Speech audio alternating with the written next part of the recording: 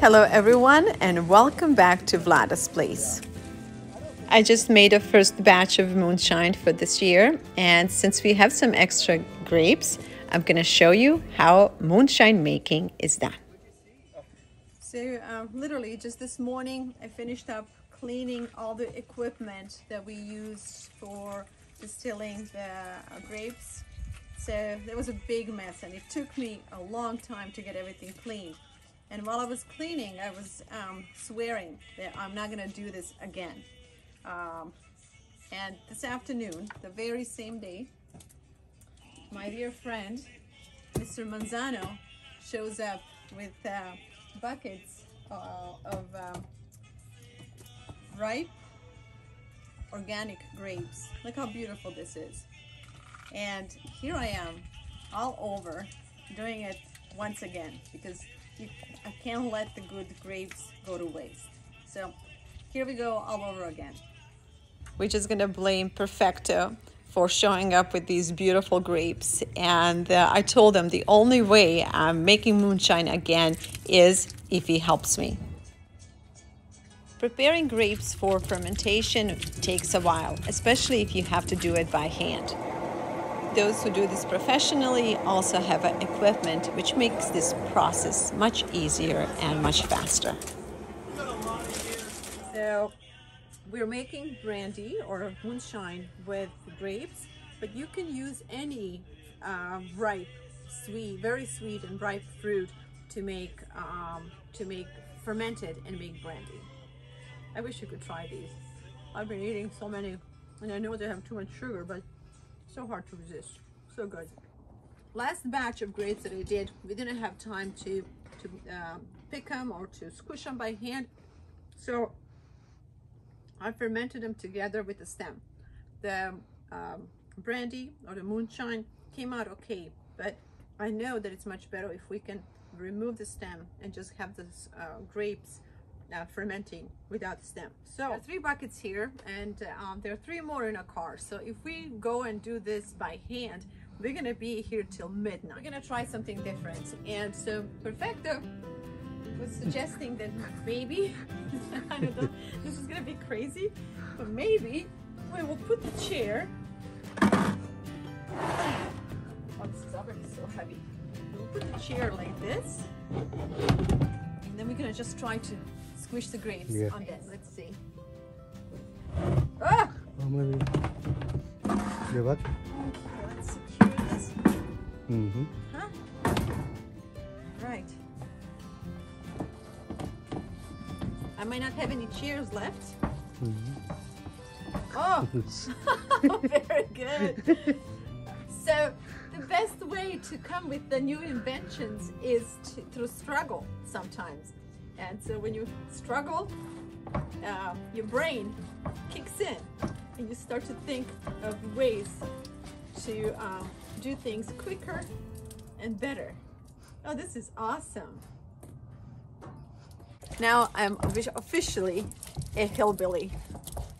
Growing up on country definitely has its benefits, because you're always in a situation where you have to improvise, because you're not near the store sometimes, or you just don't have time. So you have to make things happen, and you have to use your mind to help you solve the problems as quickly and efficiently as possible. Okay, this is awesome. This is squishing the grapes. It's getting the juice out, and it's removing the stem. Now, by the time we're done with all of this, I'll have no palms left, but at least I'll get the job done.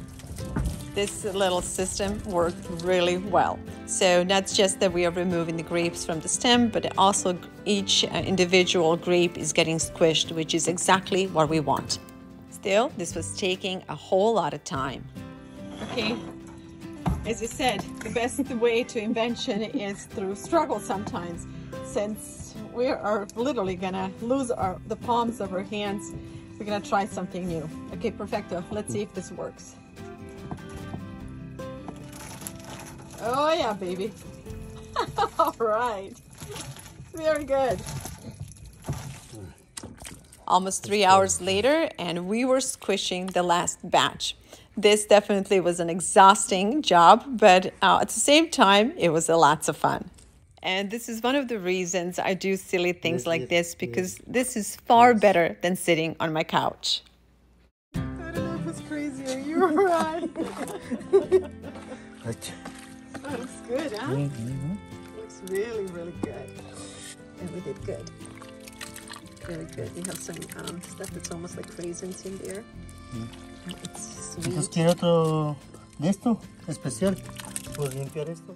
Our container was so full, it was ready to bust. So we had to make sure that we reinforce it and keep it together until fermentation was done.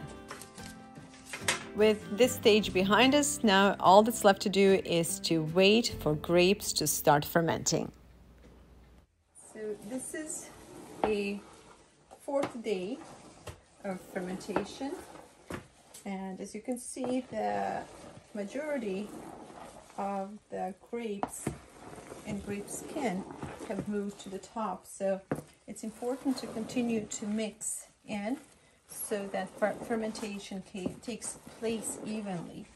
So to do this, there is a very simple tool that a lot of winemakers use. It's basically a stainless steel stick with a plate-like attachment on the bottom. And so you would just go and press on these grape skins, and they would go in. But since I don't have that, another easy way to do this would be just using your hands. So as you can see the difference in the color, the skins there are on the top, they oxidize and they turn brown, while the ones on the bottom are still nice and green. So all we want to do is to mix them all in, push the top layer to the bottom, because all the juices are on the bottom now. See, this looks really good. And it smells phenomenal, just phenomenal. A healthy fermenting fruit. And when I say healthy, that means fermentation is taking place just as we want to. And if I had more time, I would have mixed this more often, but we were away for 3 days.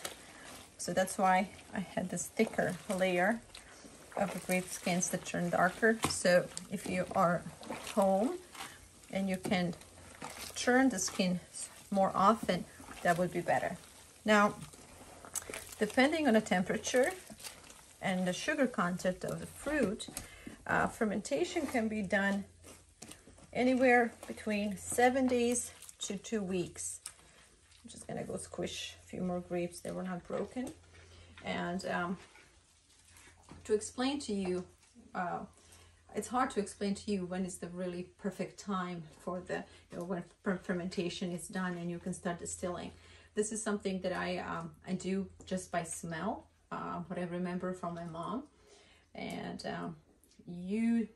for those of you who have never done it, again, I'll have to ask you to do some more research on your own. Perhaps there are instruments and gadgets that can help you with that. But for me, it's just the look and the smell of the fruit that tells me it's time to brew. So right now, we are in our 4th day. And the fruit, I can still smell the real smell of juice, of fruit, of grapes. And that means the fermentation is just starting, and it's going to take probably another week or so before we are ready to distill. So I'll come back to show you again what this fruit looks in maybe 3 or 4 days. And then in the meantime, I'll continue to mix it and to rotate the grapes and make sure that they are submerged in the juices, because that's how they ferment the best. 13 days into fermentation and we are ready to distill. What I'm doing here is simply removing the upper layer of skin. Now we no longer need the skin, so I'm just going to remove it. So this way we will have access to only the fluids below. Let's talk about the distiller. You can purchase a small distiller like mine online for anywhere between $150 to $250. One disadvantage to these distillers is that they are very small. As a result, the distilling process takes quite a long time, which ultimately might work to your advantage because you can use this time to socialize with your neighbors, which this is something that I do when we make moonshine. This is a perfect opportunity and a reason for me to gather my neighborhood around me and to spend time just sitting around and waiting for the first droplets of moonshine to come about. Like for my mom, alcohol is not a big thing in my life, yet I still like making moonshine. So one would wonder why. Well, there's actually a perfectly good explanation. First thing, I like growing fruits and vegetables. I like to see plants growing around me and bearing fruits. Now, once you have a fruit, you have to do something with it. And in this case, the most natural thing to utilize grapes would be to make wine. But I don't know how to make wine, so I turn them into moonshine. Another reason is I love preserving these old world skills.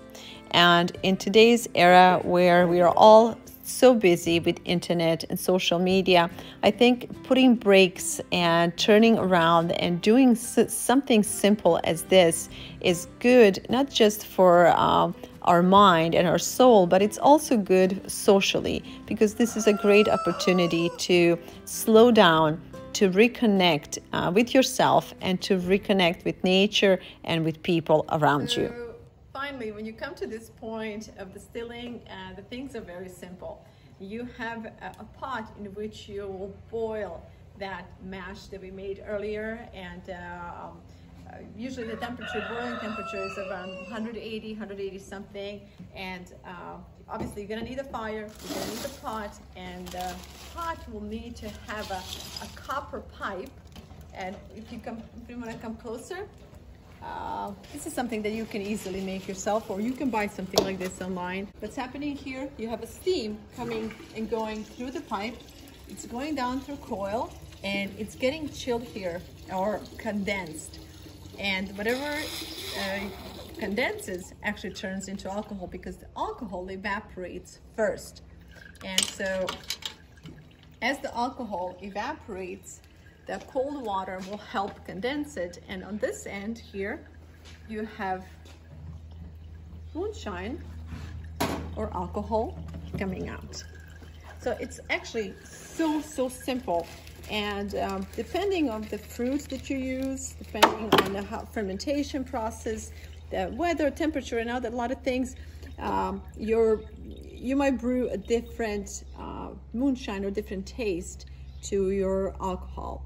But we are very lucky to get our hands on a very good grapes. Fermentation process went perfectly because the temperatures were in high 70s, so it was a slow fermentation, and now we're just distilling, and the alcohol that we're getting, it's really good. So in this particular case, we have the undertone of raisins because the grapes were really ripe and sweet. So the fragrance and the taste of this moonshine is raisiny and sweet. It's very good.